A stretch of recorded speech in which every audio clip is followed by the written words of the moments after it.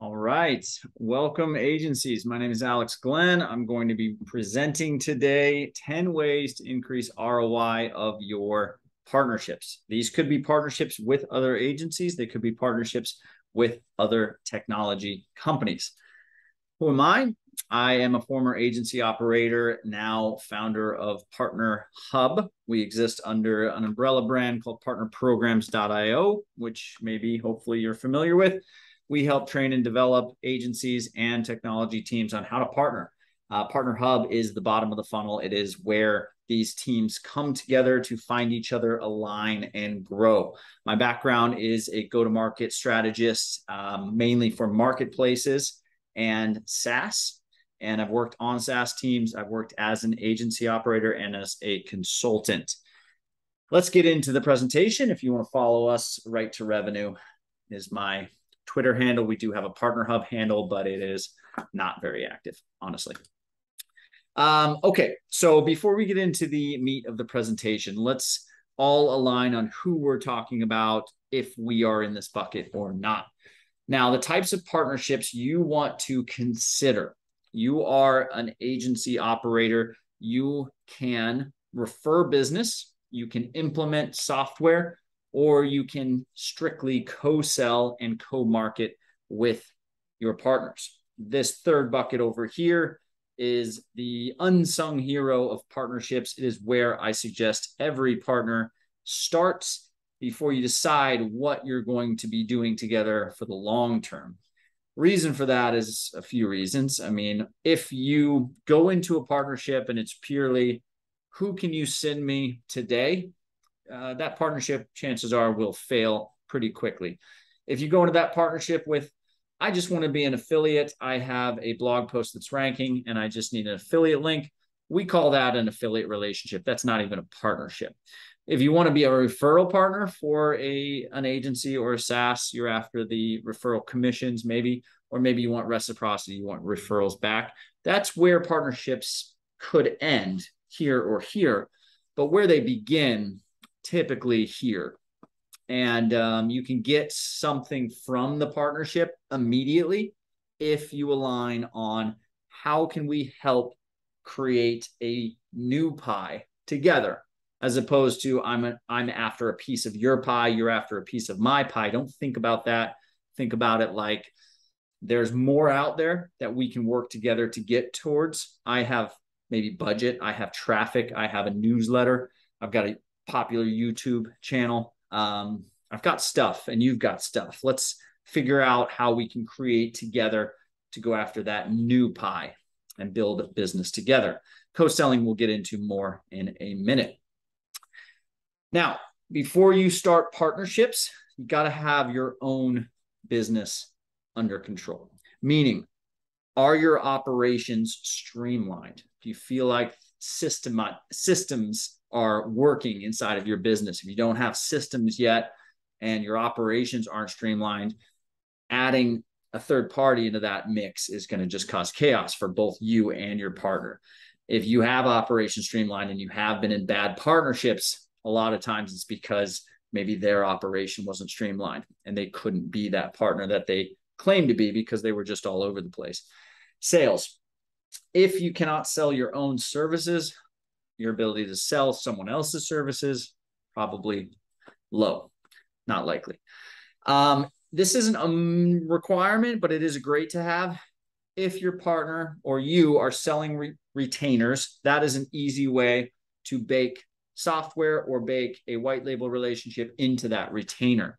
You're selling PPC services and maybe a compliance or a call tracking SaaS company want to work with you. You can easily bake those software into your PPC retainer, just add a little bit of cost for your client, get trained up on how to implement that software, and it works with the services you currently sell. And what's great about that is for your partner and for you on the commission side of things, if that's what you're after, you can repeat those sales and continue retaining those retainers, retain the retainers.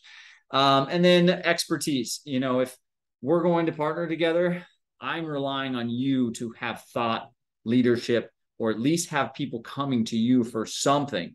And then, of course, that benefits me and vice versa. You want to make sure that if I'm another agency you want to partner with, I have expertise in my area, and you're relying on me and my expertise to draw business. And then that business filters down to you because you're my referral or white label partner.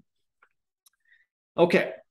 Now, the first thing that you need to do to make sure you're getting ROI from partnerships is making sure that you're taking the partner on the right track and that you're not trying to force a square peg in a round hole, and also that you're not leaving opportunity on the table. If you're trying to force a software or agency relationship directly to referral only without even knowing each other, that's the square peg round hole. It's just, I don't know you yet. I'm not comfortable referring you business. Let's get there. Let's date a little bit before we get married.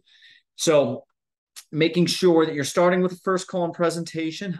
If the software or the agency makes it past that sort of qualifier, go into a team lunch and learn. We've got agencies that do these every Friday. That's a great team building exercise as well. The partner typically buys lunch. And from there, regardless of what the team says about the product or the agency, there's no reason you guys can't create after that. But ideally, everybody would be sold on, hey, you know what? It's a great product or a great agency. We think we can do stuff with this. Let's get right into the co-marketing collaboration. Co-marketing collaboration is next on a suggested level. These arrows exist because, yeah, you can immediately have a referral in mind, and that's great, but 9 times out of 10, that doesn't happen. And then maybe you want to become an implementation partner immediately. Again, typically it takes a little bit longer, but that could happen. But typically it goes like this, and then they roll up into co-marketing agenda. You meet with the marketing lead, and then you've got a go-to-market sort of strategy in place where we want to be in front of your audience. You can be in front of ours, sure, but you came to us. So let's figure out how we can get in front of your audience. And then later, maybe we become implementation partners. We get on the certification track, or at the very least, we're just referral partners. We've got a referral link. You've got a referral link. We've got you listed in a blog post, and you can use that co-marketing activity, that actual URL, that asset that you've created with your partner, to help with the co-selling agenda, which we'll talk about again in a few. Number 2, being a great partner and being able to get ROI from partnerships is greatly improved if you productize services. Setting up your services as standalone products, or at least having 1 or 2, does a few things for you. Number 1, and why it relates to partnerships, is if you talk about how you sell a specific retainer service. This one's on top of Klaviyo, obviously, HubSpot. These are on top of Pardot. You see HubSpot there. These are top agencies. Here's a link if you want to go directly to, I think, this page. These are top agencies that list a product and a service and a price tag. Product is this. I'm going to create 5 to 8 workflow campaigns. Pricing is $16.95. And then this is all on top of Klaviyo. So what this does for you is, it makes you a killer partner, because if I'm a Klaviyo customer success rep or a Klaviyo sales rep or a Klaviyo partner manager, and I hear of a client, a user having issues, instead of me sending them to a .com homepage that's vague and they won't know where to go, or starting an email thread, which usually you don't feel comfortable with that, I know that my partner has this landing page up. I can say, you know what, for $1,600, you can have those flows built by an expert. These guys are great. Send you the link. Chances are you'll take my recommendation and buy that. And obviously you, as the agency partner, get the new client, you get the traffic, and you get the closer relationship with your tech partner. But what it does for you outside of partnerships, from my experience and what I hear, is number 1, you are able to create landing pages that convert for specific actionable buying keywords like HubSpot implementation. Number 2, it's a top of the funnel, easy sort of starting point that snowballs into custom services. where if you just sell custom services only, all of your sales are going to be long sales cycles, and you're going to miss out on a lot of traffic and conversions that some of these other agencies are getting. So we're seeing top agencies. Again, these are really elite HubSpot partners, elite Salesforce and Klaviyo partners, premium Klaviyo partners, Premier doing. So number 3, starting with the collaboration. So again, back to that workflow of you meet them, you figure out what you kind of want to do. You're not sure yet. You still need to meet each other and get to know each other, really. And you want to do something in that time period that you as an agency already know how to do. You know how to create content. You know how to do demand generation. Why not include partners in that? So start with a collaboration. We call it co-marketing. It's really what can we do for each other right now outside of the partnership that is mutually beneficial. Here are the examples. Create a course. We'll talk more specifically about that strategy in a minute. Run a webinar. Case in point, Agorapulse. Mike, he wants to get Agorapulse's name out there in front of agencies. What does he do? Of course, create an event, bring in a lot of partners. Some are sponsoring, some are just pulling in content, some are thought leaders, and create this awesome event. That's a win-win for everybody. We all benefit from this. You get education, we get eyeballs. Mike and Agorapulse get eyeballs, and everybody wins. Expert interviews for your blog or a podcast. Co-host an event, again, case in point. Submit guest posts. Partners will publish your guest posts, tech partners or agencies, if they obviously make that tech look good, and you can get a lot of traffic and conversions from that. This link is actually broken. I'm going to fix that afterwards and get you a better link, but we've got a really good example for you. Okay, number 4, create a course together. So co-marketing is sort of an umbrella. This is a specific strategy to get ROI from tech companies, and it works really well. I'm sorry, ROI from partnerships, and it works really well. So the strategy is this. First, get with the team, write up an outline for a pain point that your customers typically come to you to solve with services. A good example is a full funnel conversion campaign for B2B lead generation, and it involves traffic, landing pages, post form, XYZ workflows, and Zapier and connections and all this stuff, right? Write up the outline, break it into a number of classes. Each one of those classes is a specific topic that relates to the bigger, agenda of creating whatever that is, teaching someone how to create whatever that is. And in that class, there is a tool that's needed. If it's the landing page, maybe you have, Landingy or Unbounce or whatever it is. And then you have the next class. The next class is a different aspect of it. Maybe it's connecting the card, or it's connecting a chat pop-up. Maybe there's Drift included. Maybe there's an email tool included.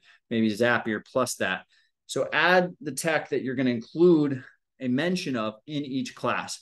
Then add a competing tech that you still are comfortable with, and maybe even add a third competing tech that you may not be comfortable with, but you feel like you can get the hang of it pretty quickly. Then go to each technology in these classes and say, hey, we are about to put a lot of time and effort into creating a course around how to do blank, blank, blank. We have a class on how to connect the cart to chat or influencer to pop-up or whatever. And we know that your tool works really well to do that. In return for taking our time to develop the content and to train our students on how to do it with your tool specifically, what can you do for us to help get this course noticed? And if you've done your presentation correctly, that tech company should say something like, you know what, I would love to link to your course in one of our onboarding emails. That would be killer. User onboarding emails. Maybe they're willing to pay for it. Maybe they're willing to give you just some funding to get the course done. Maybe they're willing to, pay up front for a number of seats and send their users through those seats, because this is going to be a paid course. But what you should do, you should really want the traffic and the leads of this course, not necessarily the revenue, is go to them and say, you know what, if we come up with a deal, I'm willing to give your users a free account. So you're the tech company, you've got users that are struggling with your product. The best thing you can do is send them to a course done by a professional agency that says not just how to use my product in the funnel, but how to create a workflow, full funnel with my product. So create that course with the tech companies that have agreed to do something to promote the course, money, sponsorship, sending people in some way, shape, or form. Launch the course, send them all the links, get that co-marketing endeavor going. Here's a link to a great course that's, I think, Shopify and a number of other, SaaS that are in that course. Okay, now you are co-marketing with your partners. Own your event landing pages. So we did this with this event. We've got our own community. We've got our own ability to create event landing pages. And I created a landing page about this summit in our community. And that links back to the main event page where they do have to convert and register. If you want to continue getting more from the endeavors, the work that you put in to make sure your partners are getting great content, don't just show up, record, and let that be it. Really take control of the bigger picture, which is the branding of it. 10% of RSVPs may show up to a webinar, something like that. I don't know what it is today, but those 90%, they RSVP'd on a landing page, or at least they saw and went to a URL. Why can't you drive traffic from your newsletter to your event landing page instead of driving it to the third parties, the partners landing page? So start with yours, make click through to theirs. Yes, it increases the funnel a bit, but you at least kept the social posts and the event emails going to a domain that you own and got the benefit from that. The SEO, clicks, branding, traffic, all that great stuff. Now you are going to market with partners, and there are resource needs. There's expenses when you go to market with partners. I had one agency who does enterprise SaaS, given he's a Marketo Salesforce partner. He told me he budgets $10,000 to go to market with a new tech partner. That's time and resources, asset development, time in general from his agency. And given it's enterprise, there's a lot more to it. So if you're SMB, budget, $3,000, something like that. So, I said to him, how much are you relying on your partners to deliver the assets? And he said, yeah, we try, but sometimes they deliver crap assets and we have to go and create those assets ourselves. And then I'd push back on that a bit and say, you know what, don't just take what they give you and go create your own if they're not good enough. Really put some pressure to create some good assets. One of our partners, Smith.ai, has some great assets that they give their partners. These are white label sales decks. These are ad creatives that you can add your own logo to, again, white label. Lean on your partner, create assets. That's where a lot of the costs and time come in when you're going to market with partners. Let them send you good quality assets that you can use. And if they're not, push back and say, we need something a little more high quality, and be specific, like change this, do this, work with them, right? Okay, now we're getting into the revenue side of partnerships, getting the actual referrals done. So map accounts with your partners for a few reasons. If you're not sure what account mapping is, we have a co-selling masterclass. Account mapping is a precursor to co-selling. Mapping accounts gets you the data. Co-selling is the action. But mapping accounts can give you data that can provide attribution for your partnership. So the easiest way to understand it is you both connect CRMs to a third-party tool. Reveal is one. Crossbeam you may have heard of is another. And that tool allows you to privately, encrypted, show overlap, the numbers. How many people are in my sales pipeline, my CRM, that are also in yours? And how many people do you have at which stage, so that we can get an idea of, first and foremost, how potentially valuable our partnership can be. If you don't have any overlapping accounts, that means your sales teams are not going after the same target customer profiles. That's good indication that you will not have a lot to say on the referral side of things. So map the accounts before you go into a co-marketing endeavor as well. And even if you don't have any overlap, it's good because if we're going to put a lot of time and effort into an event together, what I would say is, well, before we even do that, let's map accounts. Let's see, what our overlap looks like. And then what that will do is once we go into the event, we can look back at our overlap and say, it was five companies that we were both selling to before we started this event. And then we promoted the event. We went live with the event, had a lot of attendees. And now the overlap's at 10 or 20 or whatever. It went up is the point. That tells me that event impacted my sales pipeline in a positive way. If it remained flat, probably missed the customer profile on that event, that target customer profile. Next thing to do is to go into an active co-selling motion, which is where I say, those 5 accounts in there, I really want to get to know them. Are you able to show me the company names? And if you're my trusted partner, you say yes. You show me company names. And then I create an offer for each one of those company names. And I say, this URL, this company, I'm willing to give them this service for free, a free audit, a free whatever. That company, I'm willing to give them a discount on this retainer or package up something. Give your partner something to offer them. So hopefully they'll send them that offer and say, hey, these guys over here, they're really good. They want to offer you this or offer our clients. They don't have to say specifically you, but offer our clients this as a way of our partnership, as a part of our partnership. So mapping accounts, very actionable, very revenue focused, which your CRO or your CEO will appreciate.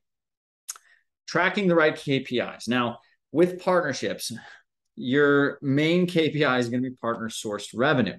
You have partners in your CRM. How many sales and referrals, converted referrals are coming from those partners, that segment, that group of people. But that could take months.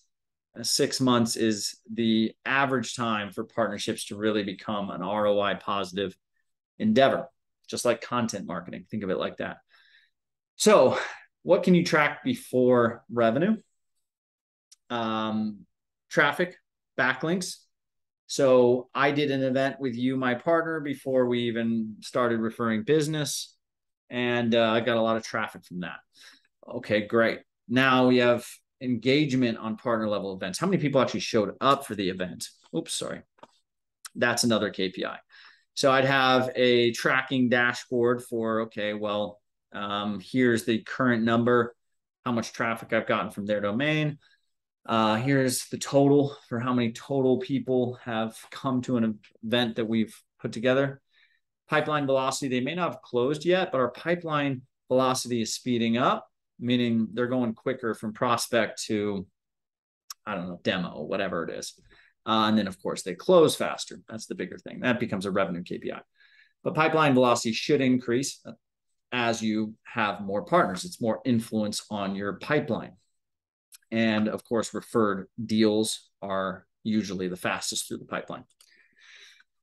Okay, now we're almost done. Number 9, set alerts. Sales Navigator is one option. That's just the easy one, but there are other ways to do this. And what the bigger picture, the thing that you want to think about with partnerships is it's a two-way street.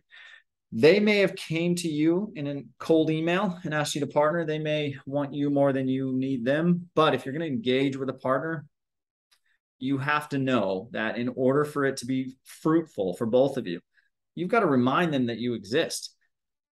They're people. They've got a job to do. They've got other people in the pipeline. They've got other people in their schedule.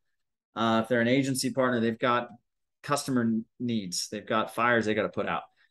So just know that you'll get forgotten. It's just part of life. So some of our best agency partners will use products like Sales Navigator and set alerts when new sales or CS are the two big ones. Team members get added to the company, get hired, and they'll reach out to that new hire, say congrats, and then say, you don't know me, but I'm hoping to get to know you. I am blank and I do blank, and we have been partners for 2 years, and we have a couple of successful case studies together, and I'd love to meet you at some point. Let's grab a virtual coffee, send them your 15-minute calendar.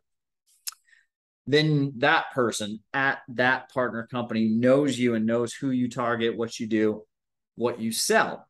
And then from there, you just keep up the communication. Hopefully they followed you on LinkedIn. Hopefully you post frequently on LinkedIn, and they remember you. And on their next call with a customer who has a major pain point, they remember, oh man, that agency that reached out to me on LinkedIn, they sent me this example case study that they had with us, and you guys seem to be having the same problem.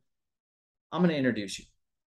Perfect. That would not have happened if you weren't proactive. So being proactive, knowing it's a two-way street, setting up alerts, automations to make your life easier so you can get referrals from the new people that joined those companies and the old people that just don't even remember you exist.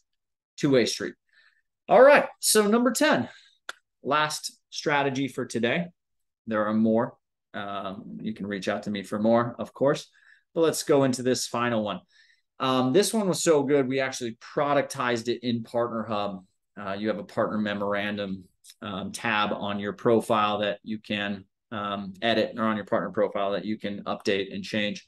But what it is essentially, when you go into a partnership, if you are not treating it like a business endeavor, like you have a plan and a strategy in place and a goal, like anything else in life, it's probably going to fizzle out and not generate much for you.